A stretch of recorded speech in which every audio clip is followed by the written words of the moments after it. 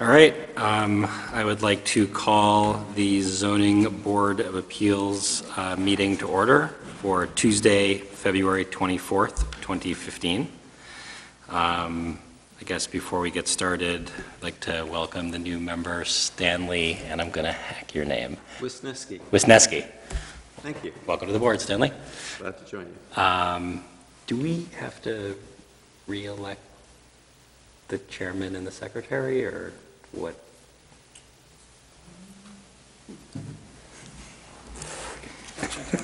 All right, we can come back to that.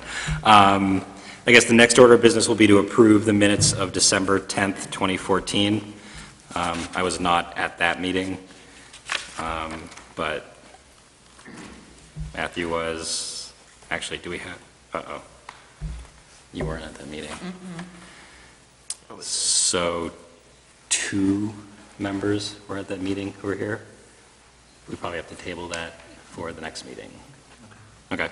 So we will table the approval of the December 10th, 2014 minutes until next meeting. Next, before we get to the new business, we have a draft 2015 zoning board meeting schedule. Do these dates look okay for everybody? I mean, it looks like the April date's not over April vacation. I think other than that, I think they're okay for now. As we get closer to some of these other meeting dates, I guess we can always. Is that the Tuesday before Thanksgiving? So 2 days before? That's November 24th? Maybe?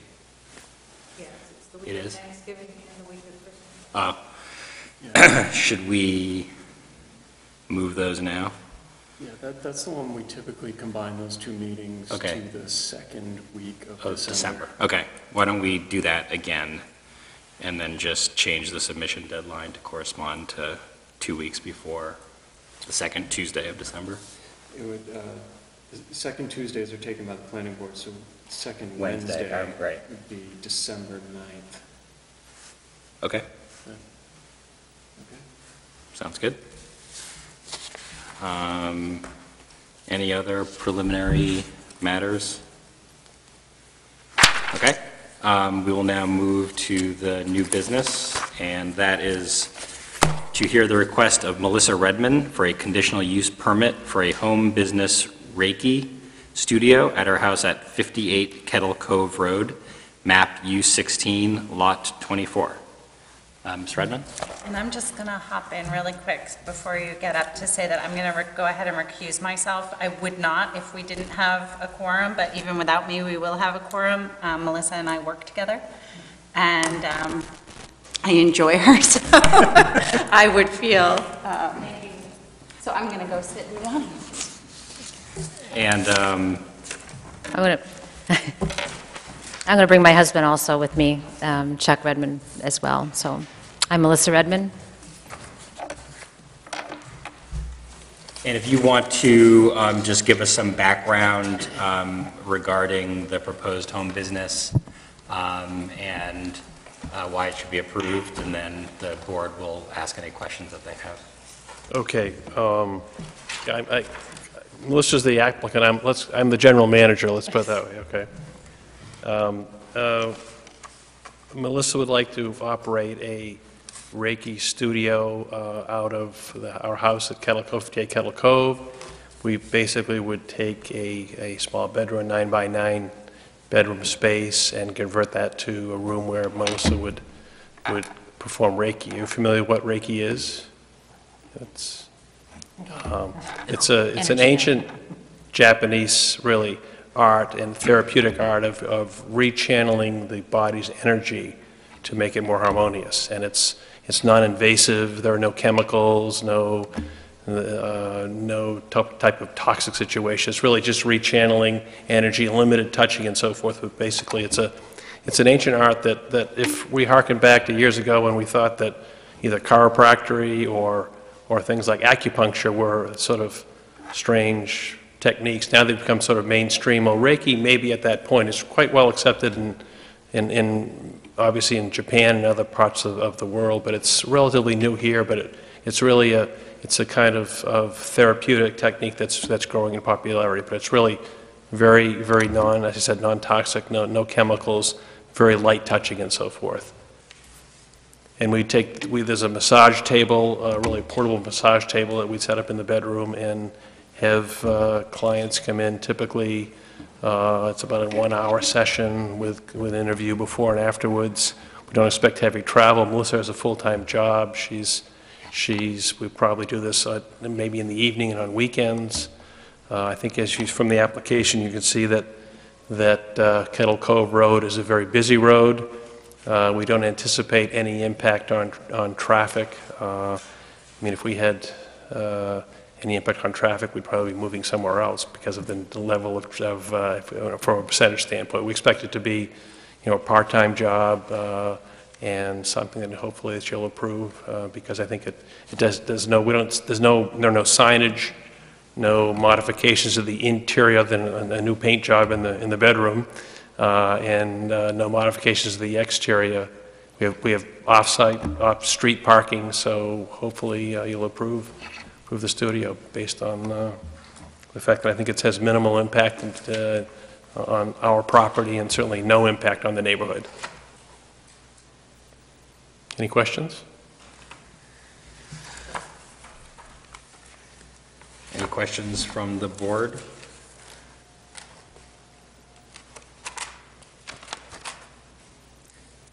Can you just expand a little bit? You said you had off-street parking, so just talk a little bit about how many spaces you might have available for, I don't know how big your driveway is. If you look to the left of the house, there's a paved area, and there's really space easily for 4 cars. Okay. We have 3 cars full-time in the family, so there's room for a 4th car.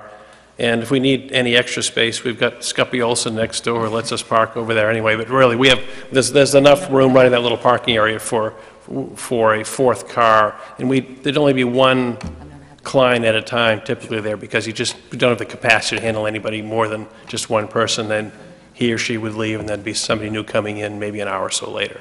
Sure. Thank you. Yeah.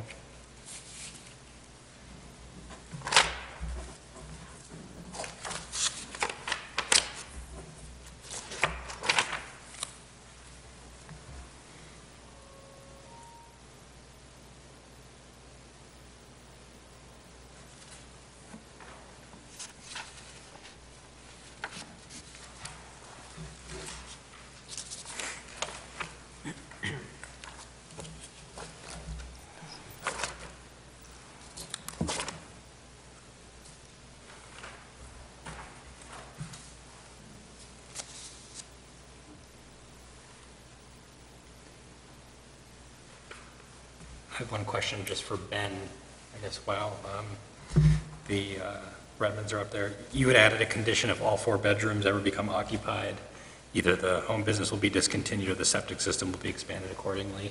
It's because the septic system is only sized for 6, was it 6 residents? It's sized for 4 bedrooms. For 4 bedrooms. Which is, typically is 6 to 8 people for a 4-bedroom septic system. Okay.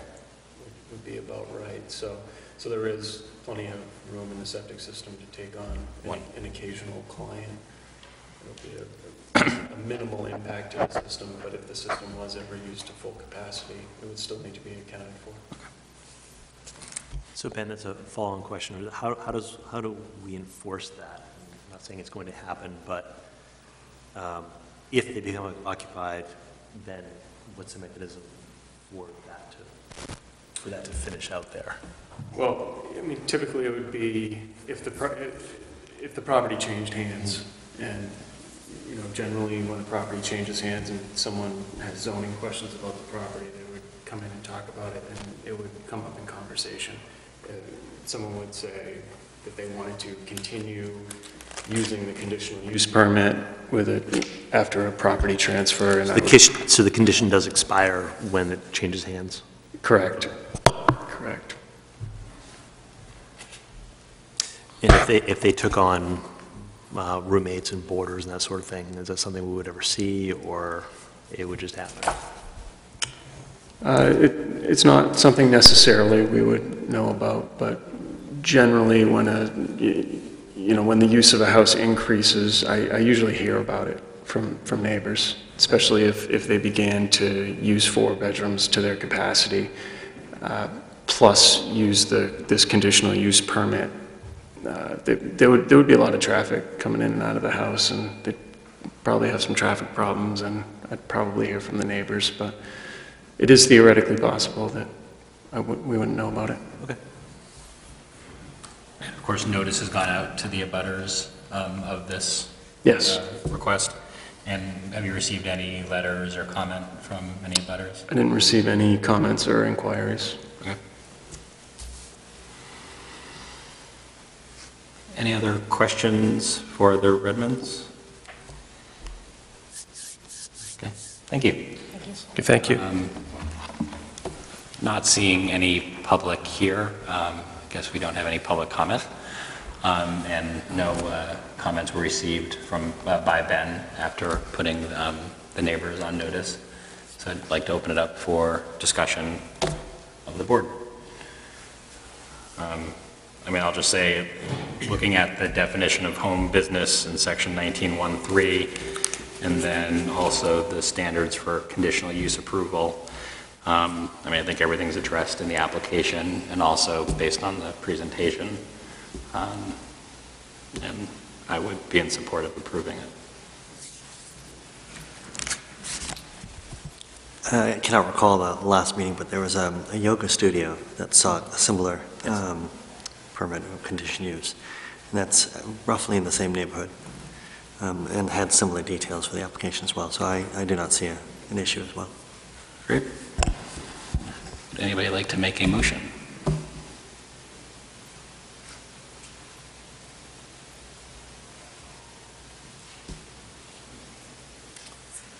Anyone?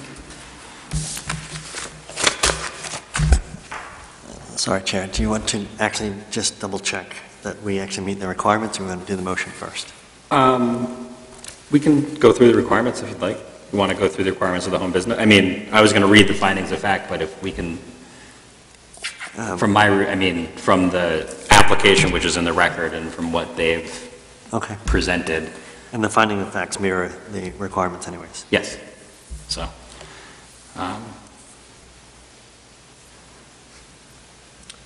do I hear a motion?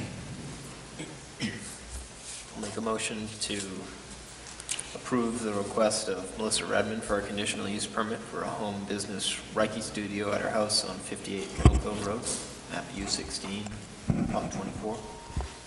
Second. All in favor? Okay, so that is approved 5-0. Now going to move to the findings of fact. This is a request for a conditional use permit for a home business Reiki studio at 58 Kettle Cove Road, map U16, lot 24. 2, Chuck and Melissa Redmond are the owners of record of the subject lot. 3, the proposal is consistent with the definition of home business found in section 19-1-3 of the Town of Cape Elizabeth zoning ordinance. 4, the proposed use will not create hazardous traffic conditions when added to existing and foreseeable traffic in its vicinity. 5, the proposed use will not create unsanitary conditions by reason of sewage disposal, emissions to the air, or other aspects of its design or operation. 6, the proposed use will not adversely affect the value of adjacent properties.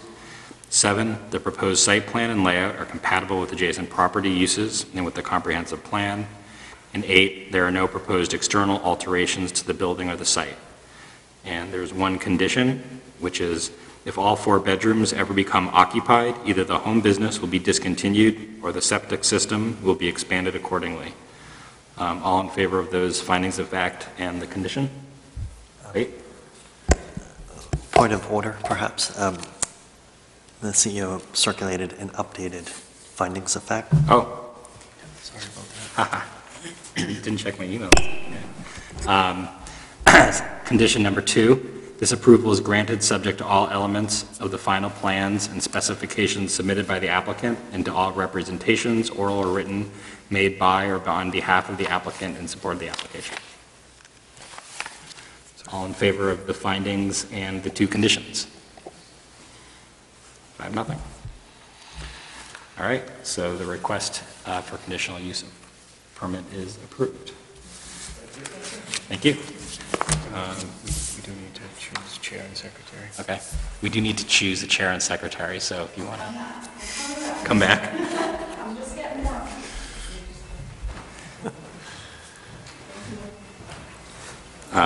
And one final order of business is to choose a chair and a secretary for this year, for the zoning board. If anybody else would like to be the chair, I am happy to step aside. Anyone? All right. Great job.